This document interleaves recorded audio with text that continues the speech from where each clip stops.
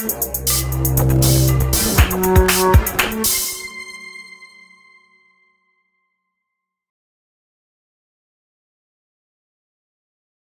third standing pole posture that we did was the bladed palm press. So hands facing downwards and edge of the hand facing forwards, pulling out to the side with screwing force but holding it frozen in stillness.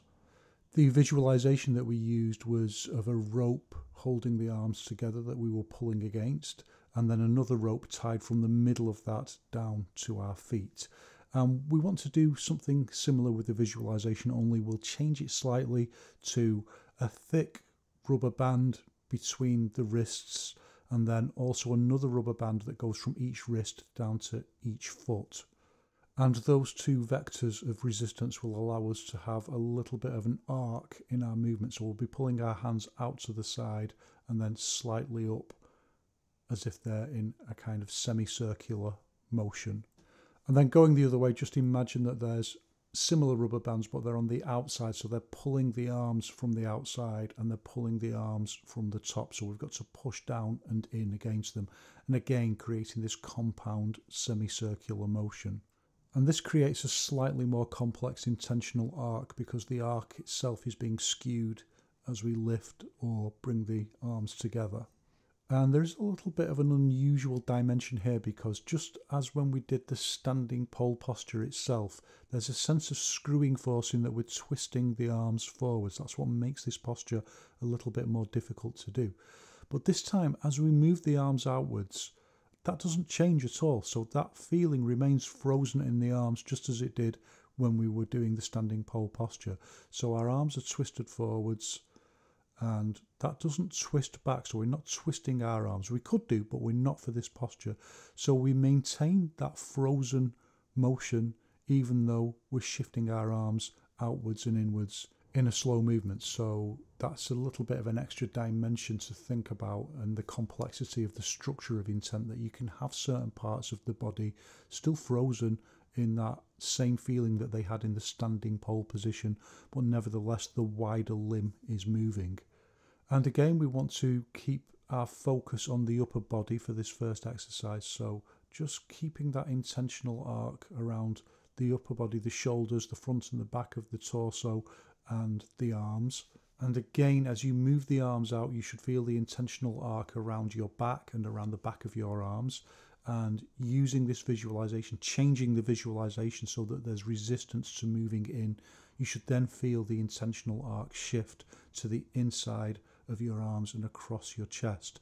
If you like, you can try keeping the same visualization for both movements and seeing how the intentional arc remains in the same place for both movements. But first try changing the visualization so that you get the right feeling. We're going to do 8 again, so let's crack on and give it a go.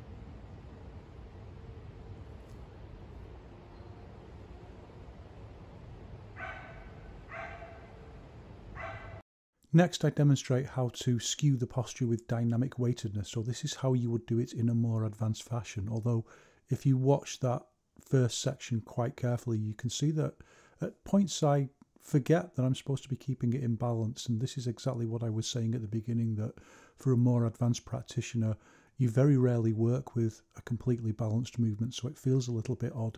Therefore, it's always good to revisit it.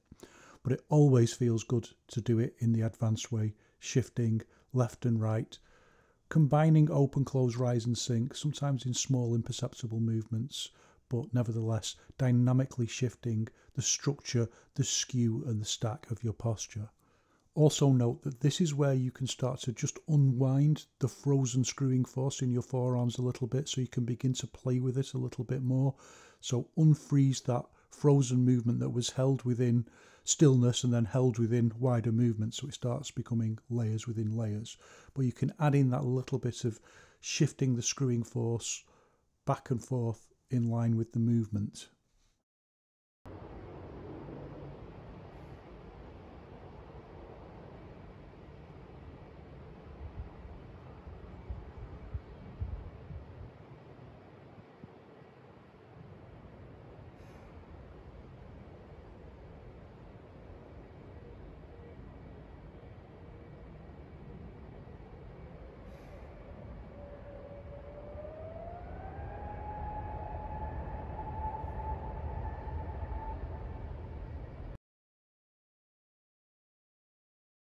Next, we want to begin adding in, interlinking our upper body movements with our lower body. And we'll keep this very simple because it will feed into the next exercise a lot more easily. So all we want to do is start to feel the leverage point at the quad. So we're returning to balanced whole body unified movement. We don't want to skew it, but we want to have the perception that we're using the quad to leverage the upper body against the lower body. And all we want to do is feel like when we're moving our arms closer together, we're pressing down into the ground with our legs. So we want to engage all of our legs. And this is a much more experiential rather than descriptive exercise. So it will make more sense as you feel it. But feel like the whole of your leg, both legs are pushing down into the ground in a completely balanced fashion. And then the reverse, when you're moving your hands apart, feel like you want to lift off the ground. You want to lift your legs up as if they could leave the floor, as if you were freezing a jump in a moment, but it's not actually moving the leg. You're not bending at the quad, you're not bending at the waist. You just want to create this feeling through your intent.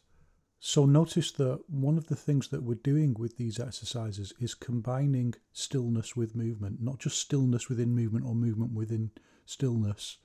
We have parts of our body where the force is completely still, but it's created by intent, it's generated by intent, it's just triggering the parts of the body that would move if we were going to move.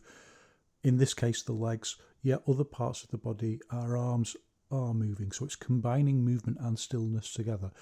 Again, ponder this, or it's worth pondering it. Think about how for quite a long time, when we've been talking about Yiquan, the information that we've been getting from some sources has been talking about intent as if it was a singular thing.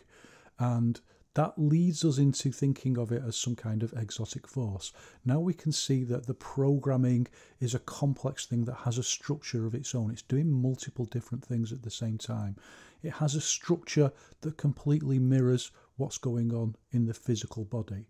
And combined together, we want to eliminate the sense of these two things being different. And we call that the intentional body. So there's a liminal interconnection between the programming in the mind and the physical feeling in the body. They're separate things, but they become one thing, the doctrine of the mean, the intentional body.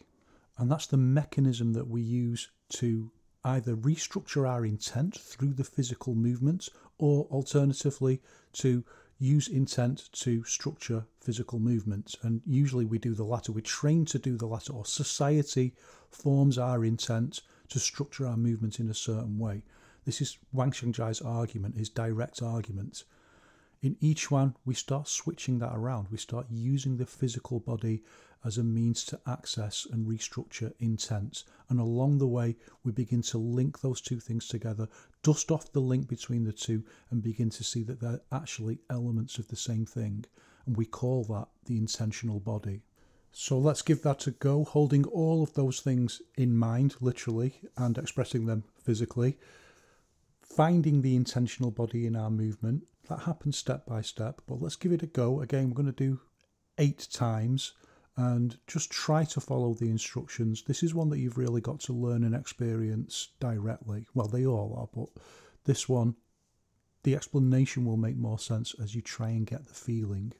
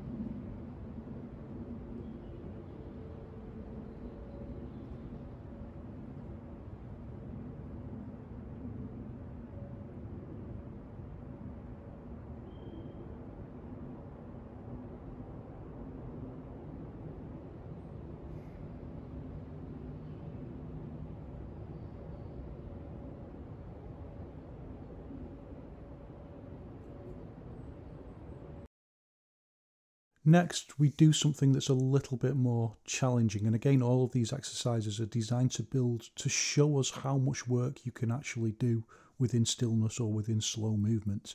So in this case, again, we return to a completely balanced posture, but we're going to introduce a feeling as if we are opening to one side and then the other. That is, as if we are turning around our spine or vertical axis. And in the video that's playing now, I'm demonstrating what this would feel like if you actually did it, if you actually went with the movement. But what we want to do is take this posture and contain it within the same basic posture that we've been practicing all along.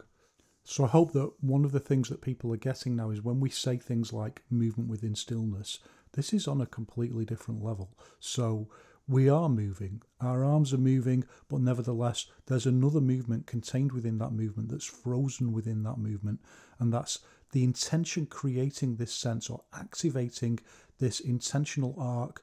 Actually, it's quite a sophisticated intentional arc that's moving more into spiral force, where we're twisting left and then we're twisting right, so we're emphasizing. And our visualization for that is that there's a rubber band going from, let's say, our left wrist to our right leg, and we're pulling against it, and then it pulls us back in. And then we switch to the right hand, there's a rubber band from the right wrist down to the left leg, and we pull against it, and then it pulls us back into place. But we don't actually turn round our spine axis.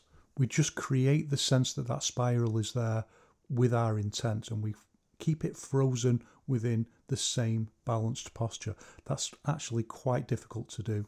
And just notice in yourself, are you actually turning round your vertical axis, or are you managing to stay completely balanced otherwise in your upper body and your qua?